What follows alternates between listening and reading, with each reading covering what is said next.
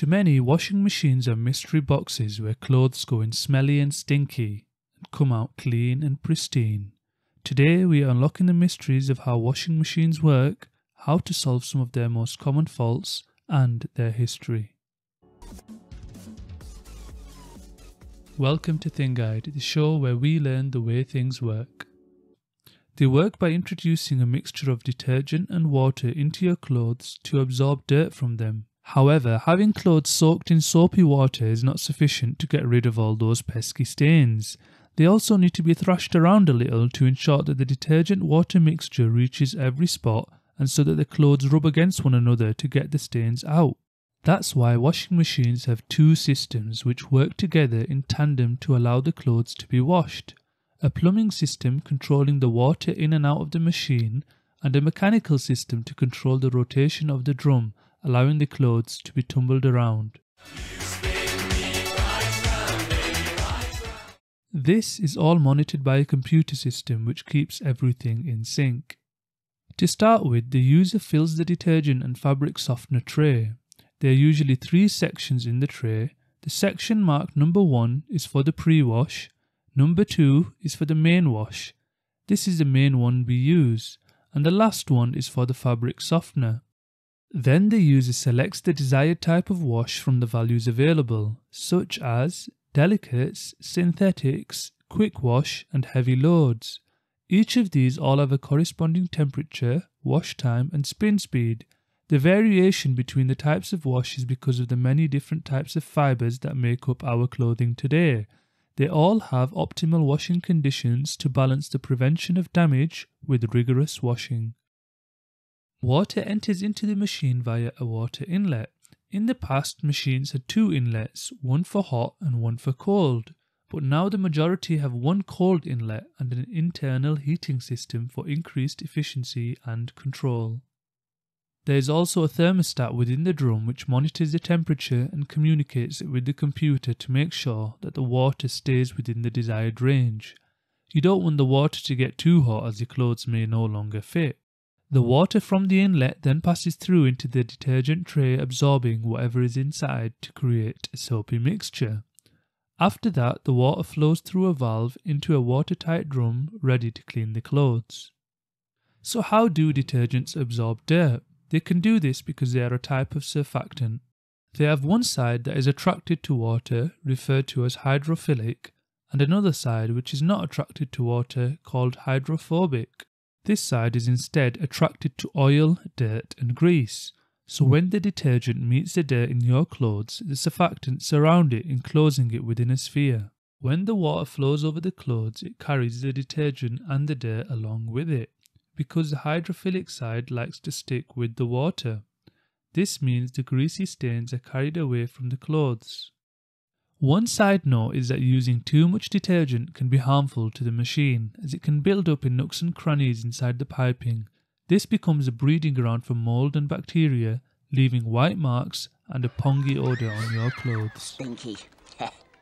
Within the watertight drum there is another drum which has holes all over and is capable of rotating. This is where your clothes are actually placed. A motor is needed to spin this drum, sometimes directly on the drum, or it can be connected via a belt system. However, it's not just simple one-way rotation, as during the washing phase the drum rotates in one direction then the other to ensure maximum agitation in the load. Depending on the user inputs, the computer can cause the motor to spin faster for heavy loads or slower for more delicate items. The drum also has several fins around the circumference to act as agitators so that the clothes don't clump together when spinning, allowing every surface of clothing to be exposed to soap and to rub against one another to get rid of those persistent stains. The rotating drum is the main area of difference between top-load and front-load washers. In top-load washers, it's an agitator in the middle that spins rather than the drum itself. The agitators are screw-shaped, causing the clothes to be lifted up and tumbled around. The main benefit to top-load washers are that they are simpler, easier to use as there's no bending when loading and unloading, and that they have a lower initial cost. However, they use more water as the full drum needs to be filled.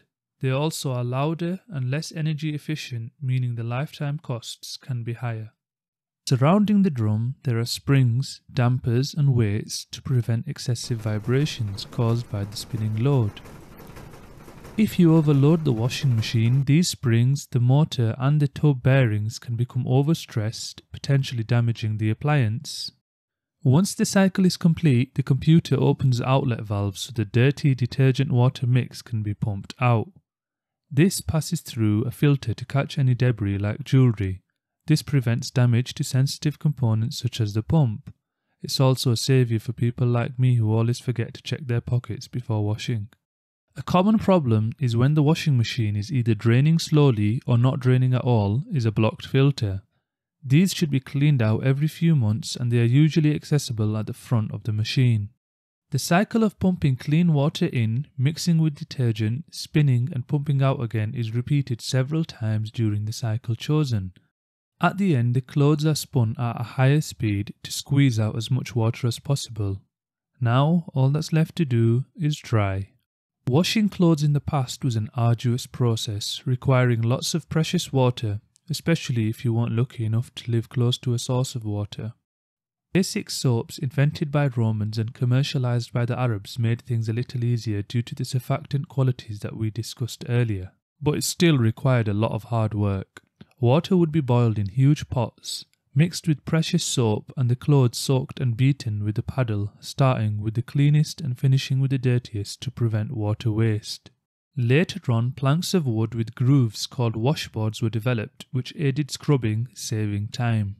An American called James King revolutionized clothes washing with his device patented in 1851. It featured a hand-cranked agitator in a barrel. An optional clothes wringer was added later to squeeze out the water.